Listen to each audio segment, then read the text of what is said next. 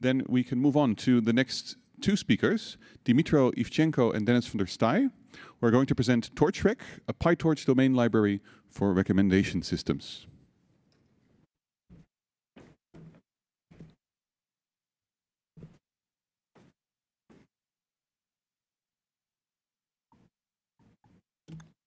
Hello, everyone.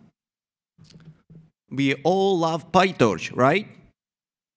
All right, I'll take it as a yes. All right, and Dennis and I, we are PyTorch guys, and we work at Meta AI. And today, we're going to present you TorchRec. And TorchRec allows you to do the cutting-edge research because it keeps all the PyTorch goodies. So it keeps the Python hackability. It's modular, it's composable. And in addition to that, it also allows you to take your models directly to production. All right, so what we're going to talk about today? So we're going to talk about some details of TorchRec. I'm going to share some benchmarks over the real data and real models. And we're going to share some production learnings from deploying the large recommender models at meta scale. All right, and how do we precisely define TorchRec? So our definition of TorchRec is whatever is missing in PyTorch ecosystem to train state-of-the-art recommender models. And what is missing in PyTorch? So of course, you know that state-of-the-art recommender models, they are both deep and wide. And historically, PyTorch was pretty good with the deep models, but honestly, not so great with wide models, and not so great with the sparse data. So, and that's where TorchRec comes in place and helps PyTorch. So, and here I'm going to let Dennis spill beans a little bit about some key ideas and implementation details. Thanks, Dmytro. So on the training side, what do we deliver? Well, first we attempt to fuse everything basically. So we're embedded. We fuse embedding weights. So basically, we're going to fuse the different embedding tables and that enables bulk embedding lookups. So effectively, it's one kernel to look up multiple embedding tables. And then for the backward pass, we actually fuse the optimizers to those embedding tables. So basically, instead of actually having a separate optimizer step, that's done at the time of calculating the gradient on the backward pass. We also fuse sparse data.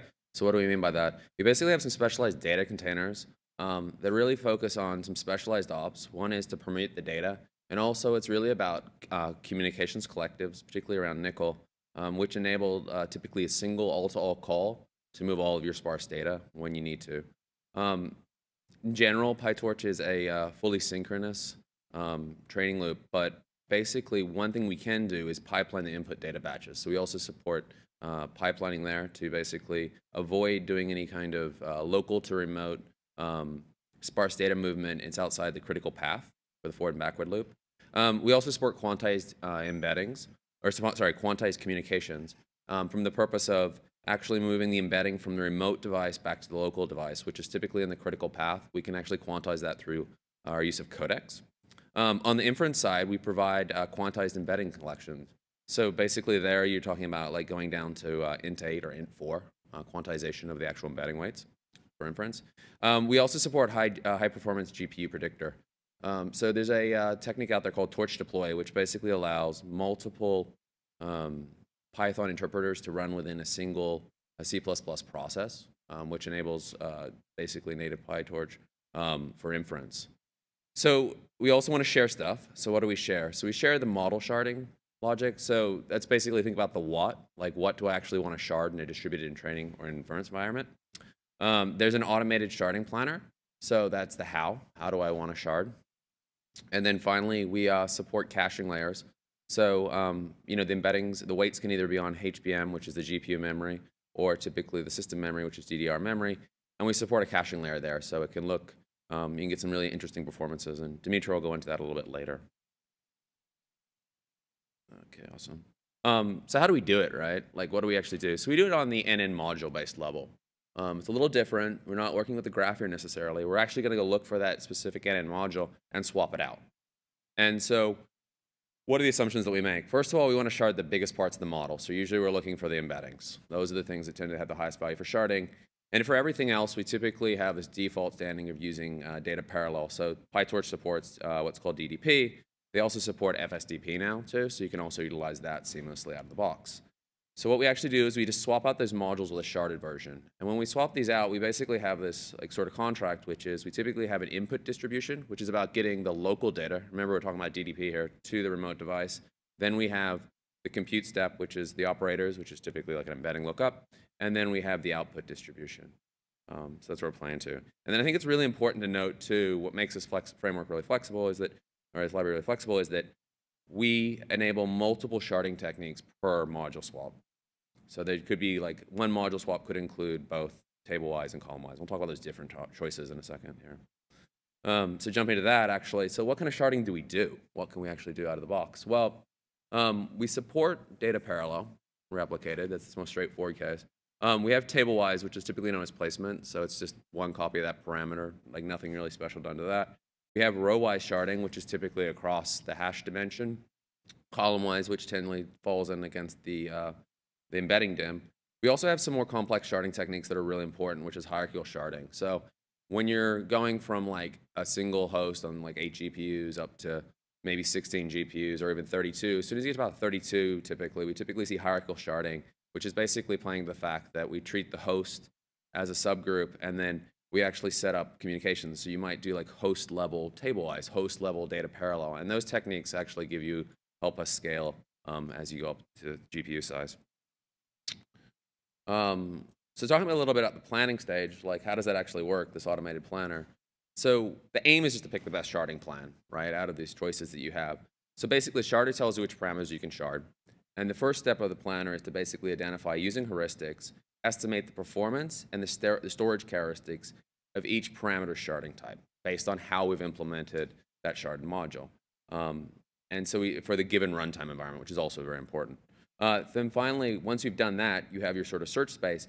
We have a limited number of proposals that we evaluate, which are generated, and you have to actually pick which ones you're going to do. And that's picking one sharding decision per parameter. Then we use an integer partitioner to actually decide the placement. Assuming the placements are successful, then we pick the best overall plan, and that becomes the sharding plan. All right, I'm going to hand it back off to Dmytro. All right, thanks, Dennis. Thank you.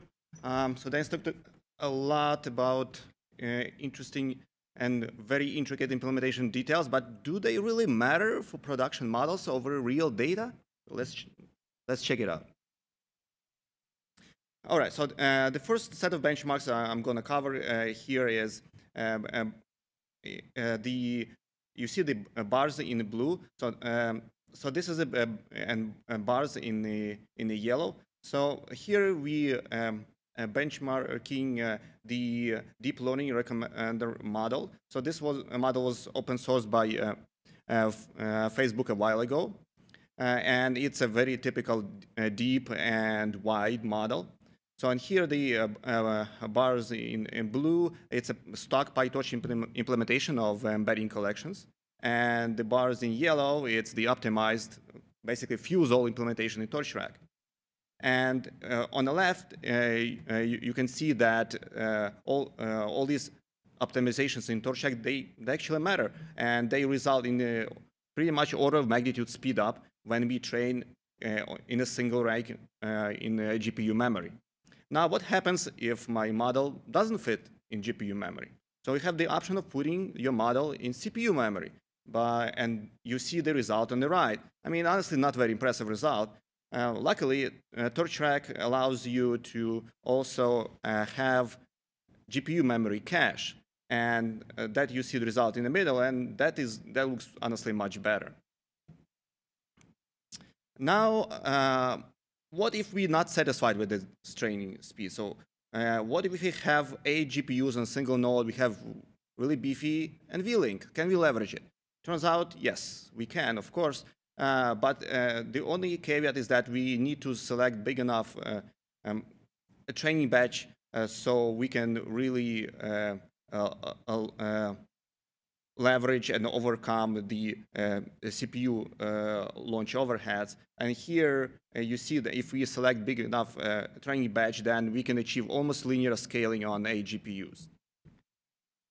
So now, natural question, okay, so what if we model that huge if we cannot fit in a single host? And turns out in meta production, we run those kind of models. And here we see two models we run in production. Let's call it blue model and orange model. All right, so these are very different models. And the orange model is more, I would say, it's very similar to DLRM. It uses built-in pooling techniques available in stock PyTorch. It's pretty large model, and it's very communication heavy. The blue model is very different. So this model is also deep, but it's a sequential model. So it relies on our own custom transformer variation. And the good news is that TorchRec allows you to scale both of these models pretty much effortlessly based on just using our built-in auto planner. All right, so now you say, oh, you talk so many fancy things, but are these things really used internally in Meta? And the answer is yes. So all the things we've talked about and all the code which is available in GitHub, it is running as we speak internally to train the what we call head models. These are the biggest, the most complex, state-of-the-art, business-critical models at Meta. All right. So and the natural question here is that Dennis covers so many fancy optimization techniques, but the natural question is like, do they all really matter? So it turns out they actually do. So once you start training models with over 3 trillion parameters, that's what we do internally, what we see, like when we start with the model, and then what we end up having is by applying all these optimization techniques, luckily TorchRec allows you to apply these techniques very easily, so we can get over 10x performance boost in the end. And all right. And now, very briefly, what else matters in production except for performance? I talked pretty much all about performance, but it turns out reliability is a huge factor here, and training reliability matters a lot. And another thing is that distributed training over like 128 and more GPUs is really notoriously hard to debug. So we spend a lot of time to improving debugging of full-sync training. And last but not least, that this state-of-the-art training, it really stresses all the systems. It stresses the systems for data reading. It also stresses the systems for checkpointing and publishing model to inference. So the good news is that all this code we have covered here is all available on GitHub, free, and and you guys are welcome to take a look at also all the benchmarks. And if you're interested, so here are the context details. And we're also going to be hanging out outside this room after the talk. So come talk to us if you're interested to collaborate. Thank you.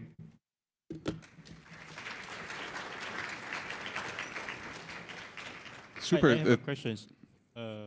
This is Ivchenko from Visas. This is a very impressive work.